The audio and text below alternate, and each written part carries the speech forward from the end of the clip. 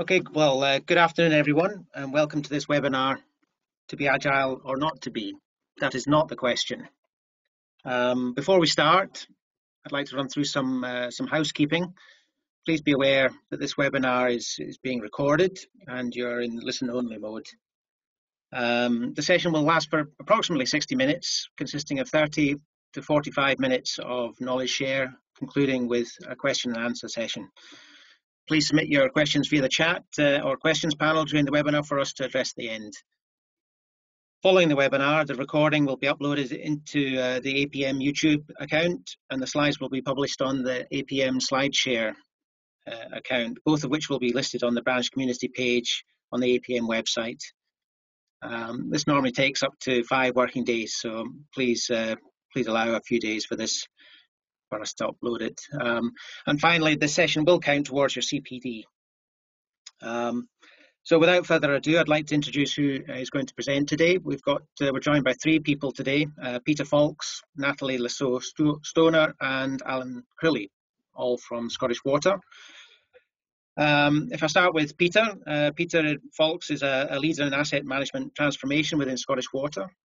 A civil engineer with 22 years experience. He's an avid promoter of agile principles, initially in his own team and then in the wider business context.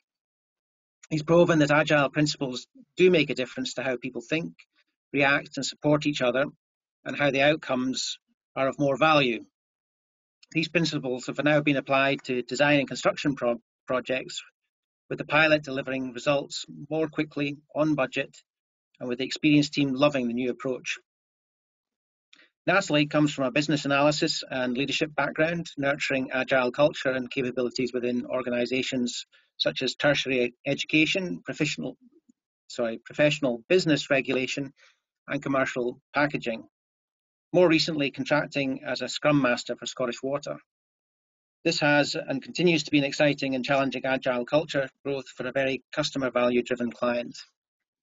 And last but not least, then Allan Crilly, who has over 20 years experience in the water industry as an asset management specialist. Allan is a relatively recent convert to Agile. He says that his penny drop moment came when the mindset move was from doing to being agile. This allowed the alignment of his strategic thinking around Scottish Water's asset management, and that the agile practices could deliver the products needed for its success. So without further ado, it gives me great pleasure to hand over to you, Peter. Okay, thank you, Jonathan, and thanks everybody for joining us. I hope you're all pondering whether to be agile or not to be. Some of you may be wondering whether it's worth the risk. I suspect some of you have made that decision a while ago and you're keen to hear a different perspective. I even wonder if some of you tried it and it didn't work, and that's why you're joining us today. But I'm going to share some of my story, and I hope it helps you. I'm not a leading consultant in introducing Agile into the business, but I am a leader who's worked at Scottish Water for over 20 years. I'm somebody who's passionate about finding better ways for my colleagues to work together. And I'm also somebody who feels that vulnerability, that when you propose a new idea, you know that it might not work, it might fail, and it's going to be embarrassing. But I am a leader who has seeded ideas on agility for about 6 years now, and I feel like it's okay to admit some success and to share it with this open audience here. Now, for your part, this afternoon, I would like to take a piece of paper and write down 3 questions. What one thing have you learned from what we share today? What one thing did you already know but really resonated with you? And what one thing did you disagree with? And I do hope you find something for all 3, and maybe you can share it in the chat later on, or you can email your thoughts to me. So, what triggers the adoption of Agile? When I started my role 6 years ago, my manager's manager set me a challenge. I was about to lead the delivery of our rolling programme of business change. And Mary Ann said that as a business, we hadn't consistently been able to deliver the benefits. Peter, how are you going to make sure that the changes you make will be embedded? How are you going to ensure that the outcomes will be swiftly realized? And how are you going to ensure that the team who's delivering the change doesn't have the burnout towards the end of the project that we often see? And I pondered these questions deeply, and a plan began to form. And over the next few days of frenzied research, I came up with a 5-year plan on how to make the business agile. Of course, there was no plan. That story is largely fictitious. We didn't have a multi-step plan on how to make us agile. There was no frenzied research. That's not how it came about. And I haven't spent the last 5 years trying to follow a sequence plan on how to make us agile. But Mary Ann's question on embedding change was there. And one of the contractors in the team encouraged me to look at agile thinking. And I knew quite a bit about lean, and it really made sense to me. And so we began our journey. We learned, we adapted, we applied it, and here we are telling our tale with a sense of pride. So yes, we now know how to embed business change effectively using Agile. We know how to do it in a reasonable time frame. We know how to do it without a mad panic at the end. Now, I do believe there is a way to roll out Agile quickly and methodically across all your projects in a short period of time. But I cannot tell you that story. I can tell you how we grew it gradually into something that really did start to deliver, that did begin to get noticed, and is now setting us up for a really tremendous future going forward. And maybe that's similar to where you are, looking to grow Agile from where you are right now. So you've got to ask the question, what's your trigger that's going to get you started on that journey? So you want to be Agile. Well, what is it? I hope you've already got some appreciation of this. It wasn't my intention to spend too long explaining what Agile is, but to me, it's about helping a group of people come together to focus on a goal, to really deliver great value for the customer. And in doing so, you're going to have to adapt and learn from the environment around you as it changes. It's that buzz of working together, with a real focus and seeing someone delighted with what you've done at the end. It's a great set of principles. It's a great way of being and thinking about work. And there's many frameworks out there that can help us achieve it much quicker and to a higher standard. Now, I thought I'd explain the framework that we most often use, which is Scrum, so that you all get a sense of what it's like to be in the team. And we start with this, with our planning stage, where we draw from a list of prioritised work, and the team agree how much work can they do over the next 2 weeks, and we set ourselves the goal. And then over the next couple of weeks, we work together to get those tasks done. And so we have this 15-minute daily call where we focus on achieving the goal, we plan out our day, we seek some help, and we collectively work together until we get to that point where we've got a review meeting. And we gather all our users and our key stakeholders together, and we show them what we've built. And hopefully it's something which adds value to them, and we receive their feedback. And that helps us to learn and adapt on what we're going to do next. We may release some of those things out into the business, some we may hold back until the right time. And then we come together just as a team to have a retrospective to look at how we've gone through the last period, and then we go back into planning. And so that's our 2-week cycle. Now, the Scrum is just one of the frameworks that we use, but I hope it gives a flavour of what it's like. And I presume it's something like this that you are looking for. But whatever it is you're doing, you need to be really clear on why you're going to do it. Maybe it's because you're trying to deliver more work in a shorter period of time. Maybe it's about quality. Maybe it's about delighting your customers. Maybe it's about the return on investment. Maybe it's about employee well-being. But really know why you are wanting to do Agile. And I guess I wish I had considered that when we started out. I can answer it retrospectively, and it was about that embedding of change. But I wish I'd gone with that intent in the first place.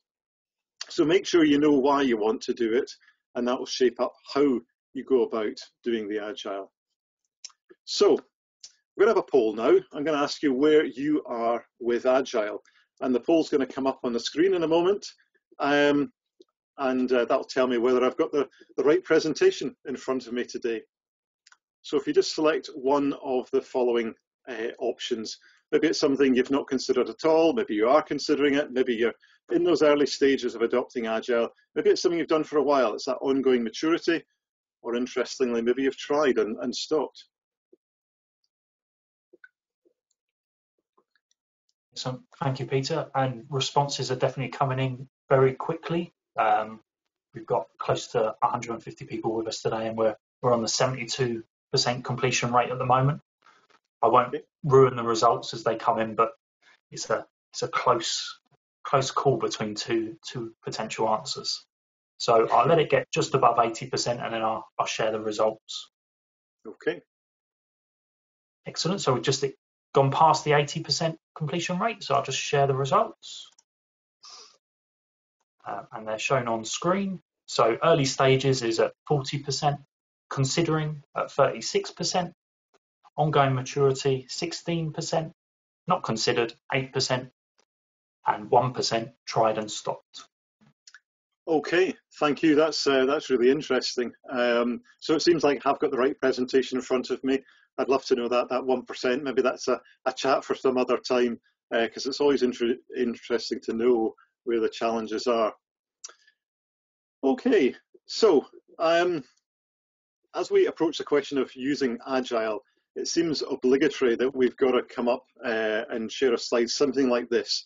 The waterfall versus agile debate. Whether you follow those sequential steps in a project, or whether it's a cycle of constantly adapting to what is around you. But I think this is it leads us down the wrong path totally. Now let me illustrate this with an example. My daughter loves snowboarding, and I've learned a good way to wind her up is to call it skiing. Now you may naively think it's just one ski or two, but I'm told it's two very different things. It's a different sport, it's a different technique, different technology, shots, publications, terminology, even the way people speak and the language they use and what they speak about and how they dress. It's actually two very different cultures. And even though they go down the same slopes, they're two very different things. It feels like a sense of belonging to one group or the other. And sometimes that seems the same with waterfall and agile. It's different approaches, terminology, technology, conferences, associations, and even the way people speak, and what they speak about, and even the way they dress when they come into the office. But they both deliver value, and yet there seems to be these two cultures. Now, when I was growing up, it was the same. I was really into mountain biking, and there was these two camps in the same with cycling. But if you look at it now, I'm sorry, I've clicked my slides there. If you look at it now, actually cycling's like this great big spectrum of all these different types of bikes. And it isn't just two cultures. It's all really mixed up, the terminology, the technology, the clothing, the cultures, and actually many cyclists have many types of bikes. And it was probably always there, but maybe we didn't notice. And I think the same's true with waterfall and agile. The two things not only coexist, but they're actually different things, and they can be combined. And we shouldn't just think we're in one camp or the other. You can take a traditional waterfall approach, and you can add all sorts of agility into it. And in a short while, Natalie's going to give us a great example of that. You just have to look at the Agile Manifesto and Principles. Now, this slide is way busier than I normally put up on a screen, and my colleagues are going to laugh at me for putting this up. But I just put it up for illustration purposes. If you want to look at these, just Google Agile Manifesto and the Principles, and it will come up. It helps if you change the word software to product, as I've done here, and then it applies to any type of project. The manifesto is in white, the blue and green is the principles, and if you look at them, many of them could completely apply to a waterfall project, and some of them partly apply. Yes, some of them, yep, not quite right. But these things can coexist. And the same is true of many of the techniques that you use in Agile. It works the other way too. You know, so you can take an Agile project, like we've got a large program using Agile, but we have traditional risk management techniques within that, and we use the right terminology that comes from risk management. But then we put a bit of Agile on top of it. We have this burn down chart, as we call it, where we can see how the risks track over time, and each color represents the month they were raised. So we can see if the risks are reducing, but also where the new risks are coming in. And also our risk register is completely open to anybody in the program. Anybody can see it, anybody can edit it. So we've got that Agile perspective of being open and transparent. So that's just one example of how you can bring waterfall thinking into some Agile projects. You know, this debate of the two cultures can lead us down the wrong path, and it's something that I have to remember myself. You know, I can see myself that in order to make the change to Agile, I've really highlighted the contrast. I've created a different culture. I've ensured it does look and feel different. And maybe that's led to some unnecessary resistance from some, although I hope none of my colleagues are listening to this and hearing me admit that. But let's come back to this thought. Where do you start? Where do you start with Agile? Well, I strongly believe that you already have started, and I call it unintentionally Agile. And normally, when you look before you did Agile, you can see many of the things which were Agile, which we consider Agile. And some people just call it common sense. It's what sensible people would do. And so there's many techniques out there. If I just put up this slide here, you can have a glance at some of those. But these are a whole load of things that people would do in an Agile environment, but you may have done them before you did anything that you called it Agile. They're actually just good practice, and it can be applied to many different types of projects. And it's like, you know, if you're on a train and you arrive at the train station and it somehow looks like the train station you left behind, it's very familiar.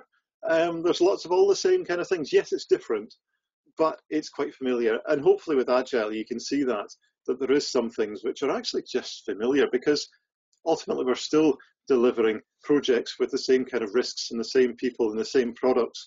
We're just doing it in a slightly different way. But there is a warning here, because if you just think it's just a bunch of old stuff with a new name, you're going to miss the point. Agile does give it a name. It isn't just a loose collection of approaches. Actually, Agile really sets out some boundaries, some clarity, some expectations, and it's a more specific way of working. And there's a whole lot of frameworks that really add to it, and they make it a lot more specific, and they set out different roles and ways of working.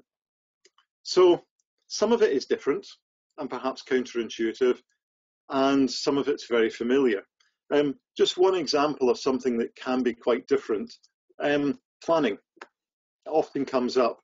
We tend to plan very differently in Agile projects. It tends to be very high level. We build it around the user value. It's a sequence of releases. We use techniques like relative estimating. And with something like Scrum, we plan every 2 weeks, and we plan every day on a 15-minute call. So we're doing loads of planning. We just do it in a different way. We don't even have a planner role, because we believe the whole team should be involved in planning. And it isn't just a technique. You have to know why we're doing it differently. You know, we're planning for an environment where there's lots of unknowns. And that's where Agile is really strong. So Agile, it brings in things that are familiar, as we had on the earlier screen, what I call unintentionally Agile, and then adds some very different things with a very definite way in which we should do them. But it really depends what aspects of Agile you're really drawing on. So if you want to start off, you know, where are you going to start from? Getting the roles right is correct, and it depends what framework you're going to use. I was going to talk more about each of these, and then I thought, actually, I better slim it down a bit. There's plenty written about those governance roles, because you really do need governance. It's not that Agile doesn't have governance, it's slightly different. Those roles that set the direction, you know, for example, in Scrum, we use a product owner, and there's very specific things about what they do. And also what I called here the building roles, the developers, the people that actually build the work. One of the things I've noticed and try and reinforce is that actually this isn't hierarchical, isn't of lesser importance than the other roles, because these are the people that create the value. In fact, you could say we want our best people to be the people who are actually developing the work. That's where the value is created. So there's lots of good material on those types of roles, but I want to focus on the last one, the coach, because that to me is the one that makes the biggest difference as you start off. It really unlocks getting all the other roles right, and in it, as I say, I think it really helped us. I think even if you were doing, you know, a waterfall process, even if you were doing something like Prince 2, actually having someone who really knows that, who could coach you in it, would be valuable. But it's especially true of Agile as you learn new ways of working, to make sure you follow the best practice, to make sure the team's working effectively together, to make sure they're removing the blockers, the impediments that get in the way. Now, you really have to do tests to get the right people in. I've got an interview technique I use when I interview Scrum Masters and Agile coaches. I just fire a whole load of Agile knowledge questions at them. And it's not so much whether they get it right or wrong, it's actually the way they answer, the way they express their knowledge and their understanding. You can get a real sense of the depth of how much they get it. But if you can get the right coach or Scrum Master, it really helps. And I allow them to give me a hard time, to keep challenging us, to push me forward and push others, to challenge our thinking. And after 5 years, they still do that, and I still learn every day. And I think it really is that advice that you get day to day which really helps. It gives you help as you tackle issues, rather than just going in a training course and trying to remember what you learned. And over time, as a team, you get more and more self-sufficient. And certainly that's what we've done, is we've got more and more employees that really get this and know how to drive it in the business. So, I haven't told you yet about the projects we've used it on. And most of these are business change projects. I've chosen lots of things with lots of good acronyms, so you have no idea what they are. But hopefully it gives you a flavour of what we've learned. Our first project back in January 2016 was PPD, a big process in the business. And it's, you know, we made all the classic mistakes on this. It was it was an interesting project. It was very incremental. We had set things we were going to do every sprint, but we didn't really get the idea of the iterations going until after it. But one of the brilliant moments towards the end that I distinctly remember is our Agile coach gave us a choice. He says, look, you know, we're running out of time here and the budget. We can either stop here and we've got all the value we've delivered, or we can go for another month and we can deliver this extra feature, or we can go for 3 months and you'll get all of these features you wanted. And we actually had a genuine choice. And we've never had that before. It's normally an inevitability that you have to spend more money. But we had a three-way choice. We could decide what to do. CCAT was a short project, a carbon tool. And that's the first one we did without any outside contractor help. We did it ourselves. We got a key manager on board with Agile. And it gave me the confidence that we could do it ourselves. BIM, I've called out. Longest running Agile project we've had. And that really gave me confidence in planning. We used a technique called user story mapping. In fact, I've got here, we were all reading this book by Jeff Patton, User Story Mapping at the time. And that plan that they came up with over 3 years ago still stands true today. So that gave me a lot of confidence in Agile planning. Tom's, it was magical. It just really worked. It was that moment when we used Agile for something that we'd been stuck with for 10 years and hadn't quite got delivered. And in 9 months, they made a tremendous effort. It really focused the team. People really had to commit to the project, but it brought that focus and it delivered, and we had a delighted manager. Really fantastic. LIMS, it wasn't a project at all. It was actually getting a business as usual team in our laboratory to manage this critical bit of software working in an agile way. And it really re-energized the team. It was fantastic. Invercanny, Natalie's going to tell you about it in a moment, and Alan's going to tell you about AMTR. But each one of these projects taught us something. We had some failures too, but they all create moments. We learned, it kept us going, and it excites me, remembering them and what we learned from each one. So as you adopt Agile, notice those turning points, the good and the bad, and keep moving forward, keep learning and adapting. Okay, where should we use Agile? Now, we've mostly used the Scrum framework, we've used a bit of DSDM, and we moved to Scrum because it was more flexible. We use a bit of Kanban, and we now use Scaled Agile Framework, SAFe. But there's plenty of sources out there as to what type of framework you can use. I'm going to give you 2 bits of advice. And the first, that if you're going to use a framework, is to use it properly, to really learn why it's set out like it is, and really try and follow it properly. And that's where a coach can really help. And continually improve how you do it. You know, have that cycle, actively work on improve how you use it. And then as you get more comfortable and as you learn why you do it, then you can start to adapt some of the techniques and so on, and bring things in from elsewhere. So that's the first thing, but do try and follow it properly when you first start using it. The second is to go and read about the Cynefin framework. That's spelt with an F, C-Y-N-E-F-I-N. Cynefin framework is absolutely fantastic. There's a great Harvard Business Review article on this back from 2007, and it really helps me understand Agile better and where it applies. And I won't go through all the detail, but there is simple work, and Agile applies to an extent, but that's just work you can just tell people to go and get on and do with it. And it's fairly, it's highly procedurized, and they know what they're doing. Complicated work is where you really need professionals and experts. For us, it's like having, really good engineers who know how to design and build things.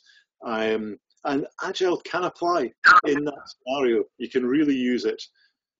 Complex is where Agile really thrives. When actually you could bring in a world expert, they still couldn't tell you exactly the outcomes you're going to get. And you have to really adapt to the circumstances. And chaos, well, we don't actually see too much chaos because we normally try and get it back into the complex or the complicated zones. But the top 2, Agile's absolutely fantastic for them.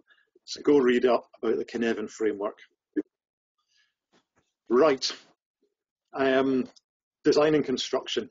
I'm going to hand over to Natalie because one of the most exciting steps we have taken, we've taken Agile thinking and applied it to some of our design and construction projects. And as a civil engineer, that was really exciting for me. And the work of some of the team, Ishbel, Richard, and Natalie, really made that happen. So I'll pass over to you, Natalie. Hi, Peter. Thank you. Hi, everyone. I'm Natalie, the Saux Scrum Master for a construction design team at Scottish Water. We are currently on site upgrading the Invercanny water treatment works in Aberdeenshire, and that photograph that you see in the middle there, that's the site there. The investment here will improve water quality and resilience to deliver 63 million litres of drinking water per day to the surrounding area. And a project of this size is estimated to cost over £55 million. And traditionally, a project of this size and complexity is forecasted to complete the design package in roughly 29 months, which then allows construction to begin on site. Scottish Water and its engineering delivery partner, however, had great ambition to get Invercanny's design package and get on site in as little as 11 months. So that's 18 months ahead of the traditional forecast. And as Peter advised earlier, it's really important to understand why you're applying Agile. And for this, it was to get on site in as little as 11 months. And so in 2018, Invercargill became Scottish Water's first contract with a delivery partner to commit to an accelerated project timeline with the coaching and guidance from an agile scrum master and agile business analyst. So if we fast forward 11 months later, and well, we weren't on site, but we're still very proud that we did get on site in 13 months. So that's still 16 months ahead of the traditional forecast. But not only that, we also gained a lot more. We gained a newfound respect, trust and understanding for individuals and interactions, their value and expertise. And we also deciphered how to simplify a complex programme of work into repeatable objects that could be executed at a sustainable pace. And I'll talk a bit more about that onto the next slide. The key to getting on site in that accelerated time was focus and commitment. My early introductions to the project team revealed very common project frustrations, and so I wasn't as scared because construction was very new to me. But what I was hearing was very common to IT and digital projects that I had worked on previously. The priority of the work is not understood or visible. Information sharing is delayed or not shared at all. Not knowing who's doing what and when, and too many emails. A key adaptation then from the team was simplifying the work and making it visible. This created the much needed focus. A construction programme of work is very complicated and jargon heavy, and so the team collectively simplified the work to be done by identifying small key objectives that are required for a design package. These objectives were then ordered and prioritised with any typical impediments, risks and opportunities noted. And then, as Peter had described previously, on a fortnightly basis or per sprint, the team would pull those simplified pieces of work onto a visible Kanban board. We used Trello, and they commit to a plan together to achieve those simplified pieces of work within that 2-week time box. The visual work plan and that openness was a really big adjustment and learning curve for the team, and it did take time.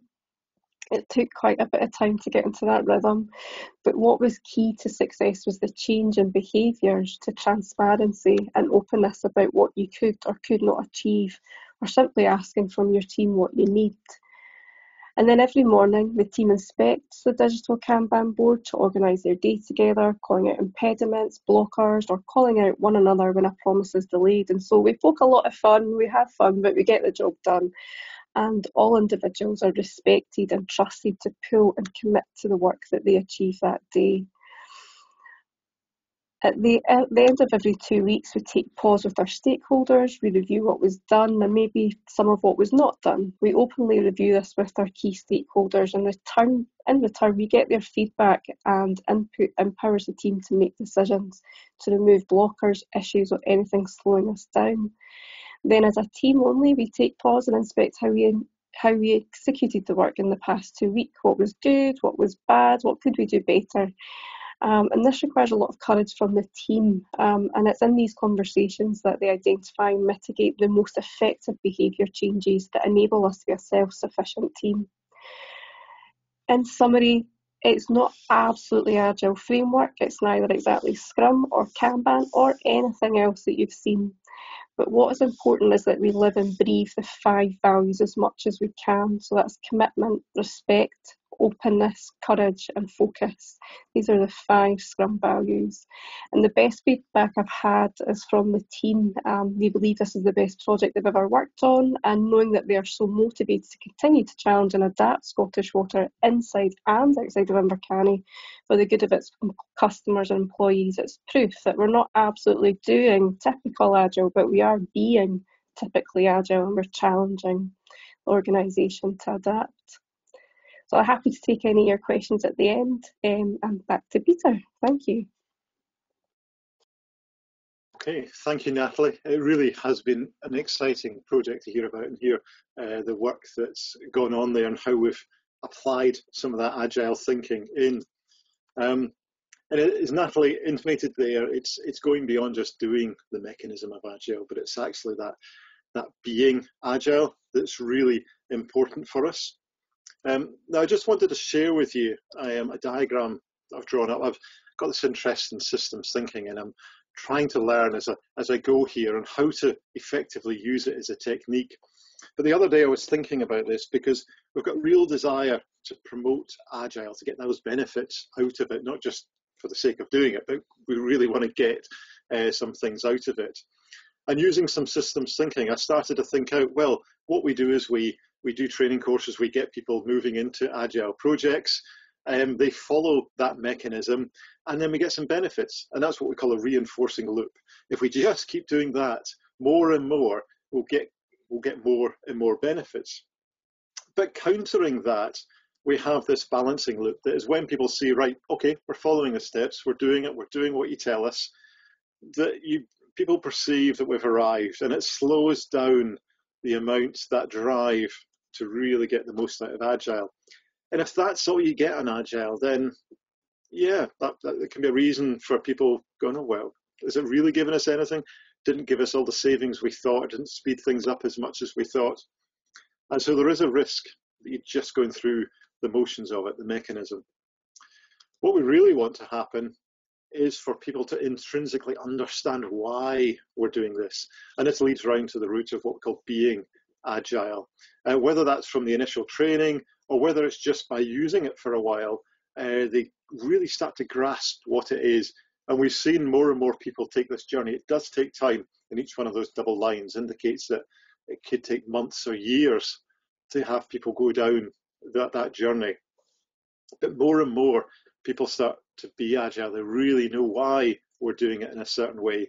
And that is what builds that long-term embedment. And hopefully that becomes a really strong reinforcing loop, that's what drives the behavior in the business. People passionately following the agile approach because they really get why.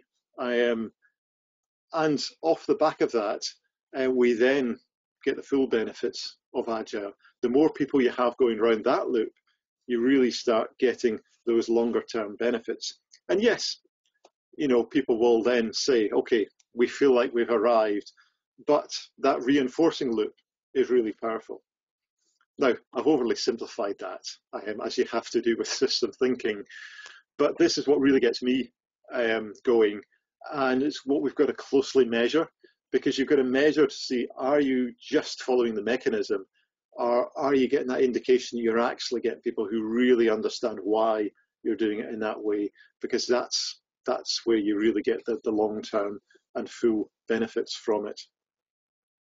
So, one last thing we wanted to share with you, scaling agile.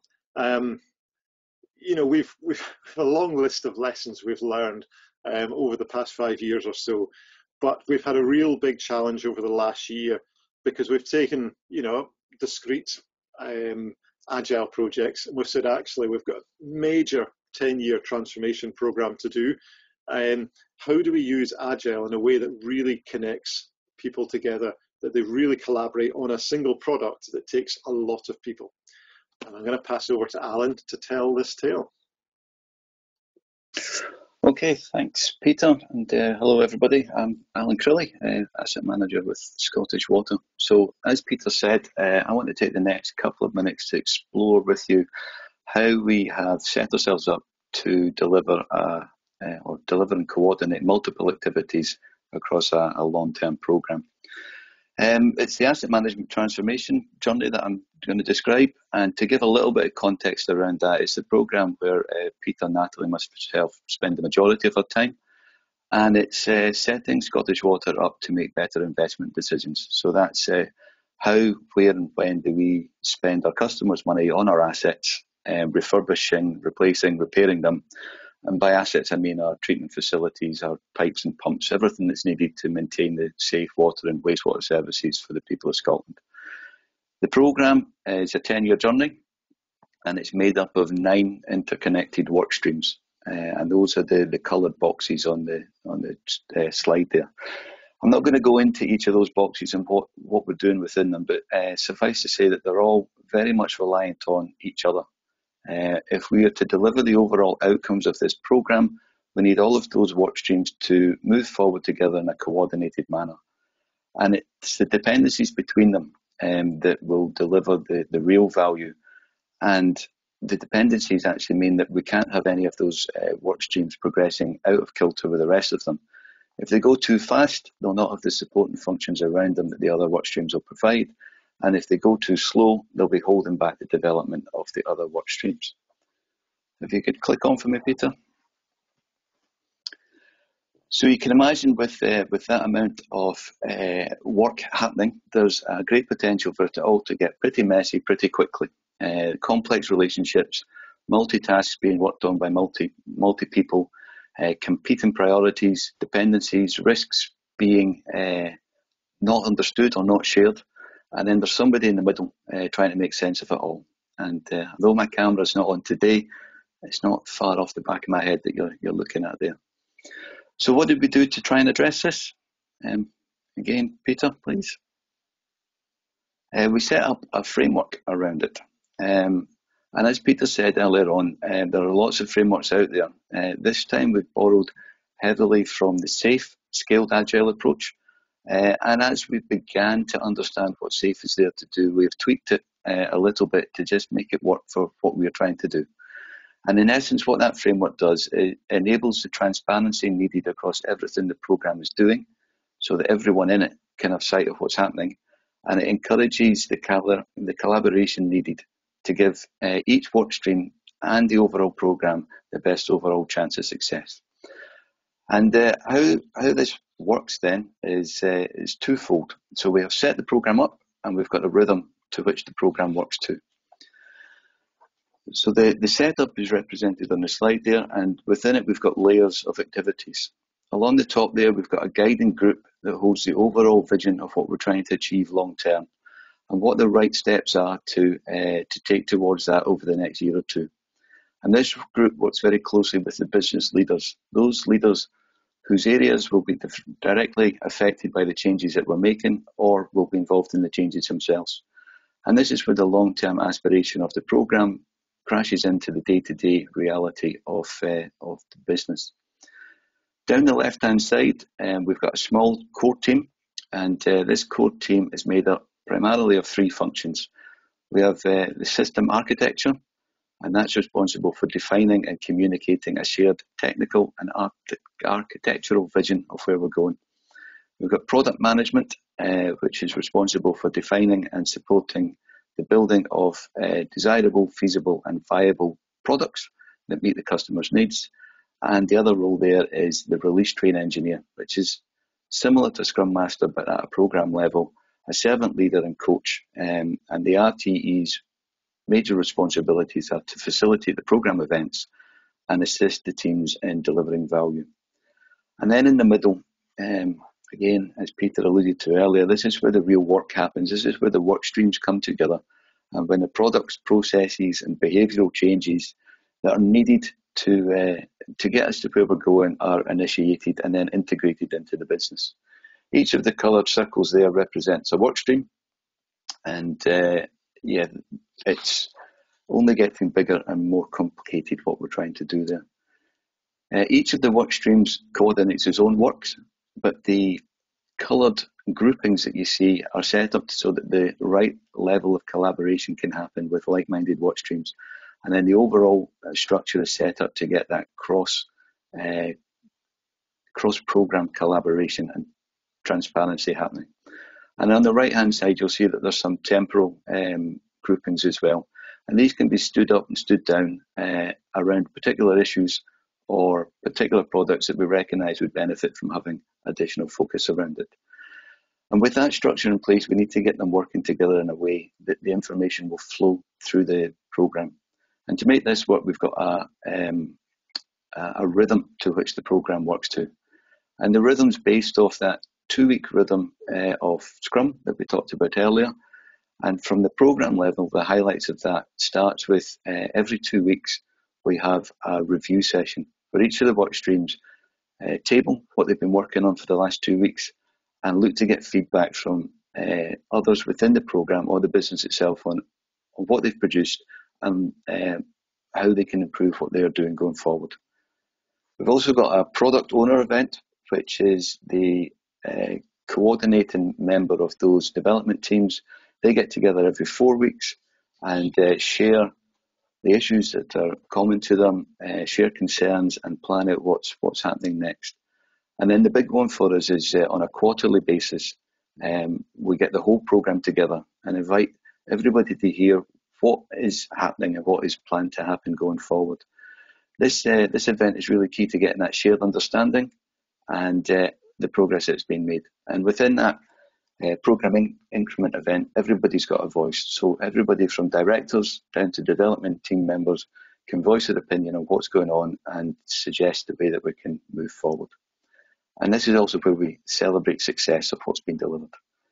The real fun on this over the last year and a half or so since we've been up and running is if you read the books, these should be in-person events. We've obviously, with the world as it is today, had to run it all digitally, which has given us a whole set of new challenges, and there's probably an entire event we could dedicate to that. But that's for another day. So I'll leave it there and pass back over to Peter. Okay, thank you, Alan.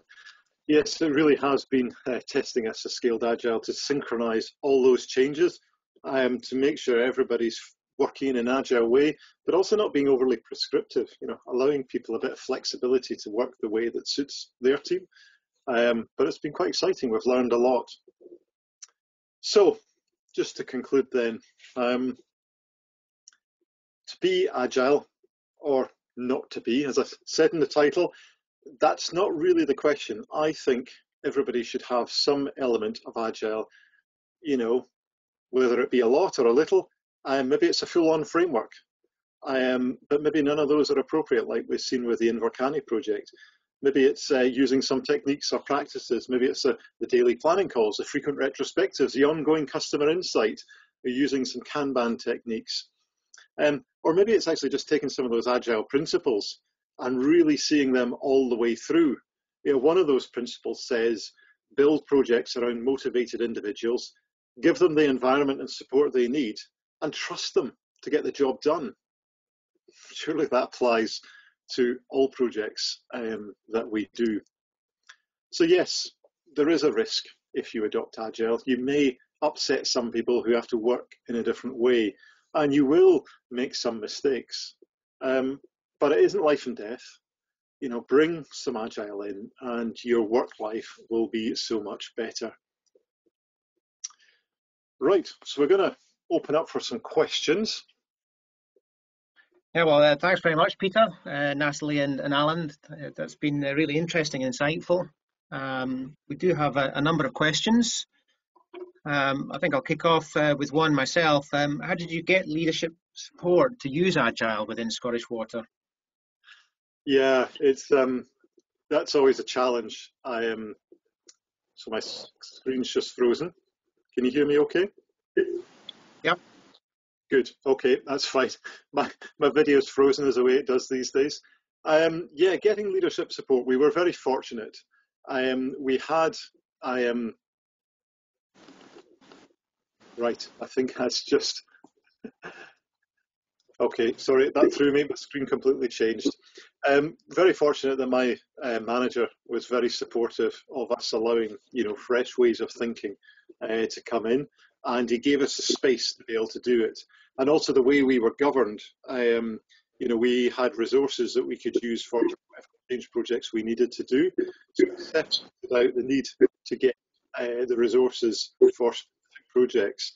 So we had a bit of freedom that we could start, and we started it fairly quiet, and then as we went, we slowly got leaders involved, and we built it up, and then it started generating more and more attention, and we got more and more leaders involved as we went. So 5 years down the line, lots more in the business, lots more people are talking about Agile and using Agile. And it's like, well, it's great because we've been using it for 5 years and here's how we've done it, here's what we've learned, and here's how we can help. So we built it slowly. That's how we got the leaders on board. Okay, that's really good. Looking at some of the other questions that have come in, Ahmad has asked, can you please share some points from the interview questions you'd mentioned earlier in your presentation? Yes, so the way I do it, if you look at something like the Scrum Guide, if it is Scrum you're going to use, you can follow the Scrum Guide and you can just come out with some questions on that, on basic knowledge, or you can take some questions from things like the Agile Manifesto or principles. So just go and ask basic questions that a good Scrum Master would know. And as I say, it's the way they talk about it. If you ask an Agile coach with lots of experience, when did people first start using Agile? They'll just talk.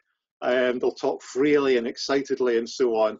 And hopefully they get the answer right. But it's the way they talk. So it's just basic knowledge questions. But it really, it makes them sweat a bit, but it really helps understand where they're coming from. Okay, thanks for that. I hope that answers Ahmed's question.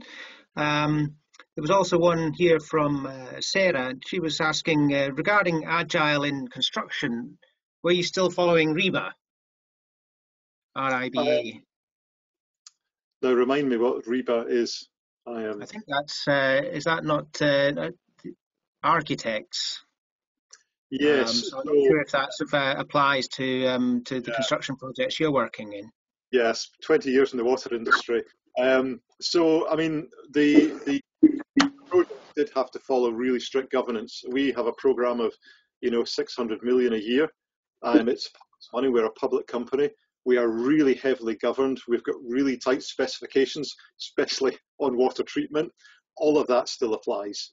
The work that's done is the same work, but the way people go about the work is different. So yeah, standards and all those kind of things and governance, yeah, they're all still there. We still need that robust nature. So hopefully that answers. There's a great example of agile thinking being used on building projects. I met a chap, it's a long story, but the short bit is £2 billion skyscraper in London. I think it's the second tallest skyscraper in London. They used an approach called cluster techniques. The chap himself doesn't know much about agile, but the approach is full of agile. That's a really good example of a good architectural project that used some agile thinking. Okay, and following on from that, it's kind of a supplementary question. Ian is asking here, so can Agile be used within the contract structure of NEC, which is very typical for construction projects? So it's a yes, but there is a real challenge, and we didn't go into it there, but the contractual barrier can get in the way. And maybe Natalie wants to come in here. So yes, you've got two parties and they've got a contract between them. In fact, you've got more than two parties and you've got a number. And yeah, it takes a bit of work and discussion. But once you get beyond that and into the day-to-day planning and sharing with each other, you can make it work. But you've got to build that trust. I don't know, Natalie, if there's anything you want to add to that. Yeah, I think you talked earlier about stakeholders and management support. I think getting that permission is obviously the first thing you need to do when you're working in these complex environments. And one thing with the construction environment, that is what held us back. We did have permission within the core team and we had it in the contract, but there are certain peripherals where you can't go beyond and you don't have permission, and that's where you're restricted, and that's, you have to work around that. And so that's why it's not the perfect example of Agile, Scrum or Kanban, but you still can challenge and improve like we did. And I think that aspect of transparency as well is really key to Agile. So be open and honest about these barriers that are there and call them out for what they are. Don't hide them. Say, look, we can't share this and this is why, but here's what we can share. And also we've got, we've got alliances that last for, 6 years at least. And that really helps because there's an ongoing development. There's a whole massive program being delivered. So you've got an ongoing relationship with those partners. Okay. Samantha has asked 3 questions here, all on a similar theme, so I'll see if I can try and summarise them into one question.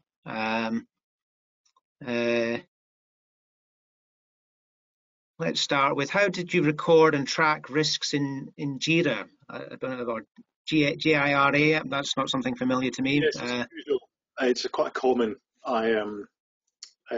tool used in Agile, so we don't actually use it. We've been using Trello mostly, and then Azure DevOps, Microsoft's Azure DevOps, but we don't track risks in there. We've simply got a standalone risk tracker. We've actually got a little app we run. We use a Power BI report to interpret that, and we use good old Excel to create our burn down charts. So we do it differently. We've not used Jira. I don't know, Natalie, you've used Jira in the past, but I don't know if you've used it for risks. I can't remember, it was a long time ago, sorry. Yeah, because Samantha was saying, how do you record and track risks in Jira? Is it easy to transfer from RAID log XLS into Kanban and report to Steerco? That sounds like a lot of agile jargon to me. Yes, we just tend to use a more traditional risk register, but it's a way we use that risk register that's different. We keep it really transparent. We have the burn down, and we don't use those tools specifically for it. Okay. What else? So was the Ursula here has asked a question. Can you confirm the 5 values used by Scottish Water? I think you'd had a slide earlier in your presentation where you were talking about 5 Scrum values. Now, Natalie, you're really good with the Scrum values. Do you want to tell us how you Gary? Yeah, so we've got commitment. So we are a collective. We commit to achieving goals together to help us move away from that kind of us and them speak. Respect, it's self-managing, working individuals who are respected and trusted. I pool the work we commit to achieving. I understand what my teammates are working to achieve and why. Openness, we're honest. When something doesn't fit, when it cannot be done on time or at all, we share our successes and pains. Courage, striving for the best for our customers. We challenge the norm. And focus. This is a big one for me, focus. We break down and prioritise work for what makes sense for critical works, transparency and sustainability. So that's the 5, and you'll find them on the Scrum Guide. Okay, thanks very much, Natalie. And I think we probably have time for one last question. Ahmad has asked a follow-up question. He was asking, is there any relationship between Agile and risk management? Yes. Good question. I think they're two different things. I use risk management as an example of something which is used a lot in waterfall projects, and there's very defined ways in which you should do it, and there's very defined terminology. And I think my key point is that we can use that in waterfall. That's great, and you can use it in Agile. It's not a problem to use it. Just because we're being Agile doesn't mean that we're not going to use good risk tools, because we're still managing a lot of cost. We still have risks. Now, the way Agile minimizes risk is different. You may look at the biggest, riskiest items, and you may tackle them early on and look to reduce risk in a different way. So your risk profile can be different if you're doing Agile properly, and you're trying to show your work to the users and stakeholders much more frequently.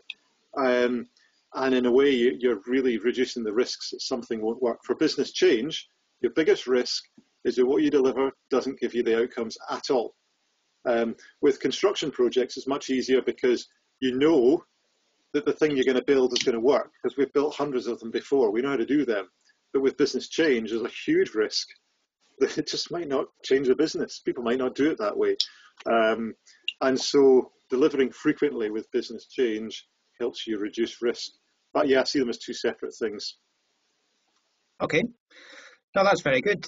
And I think that probably draws things to a close, because we're coming up to the hour.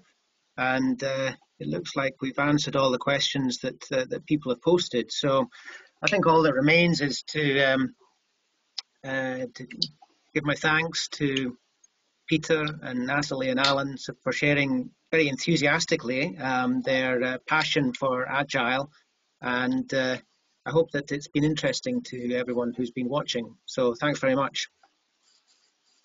Thank you everybody for joining us. Thank you.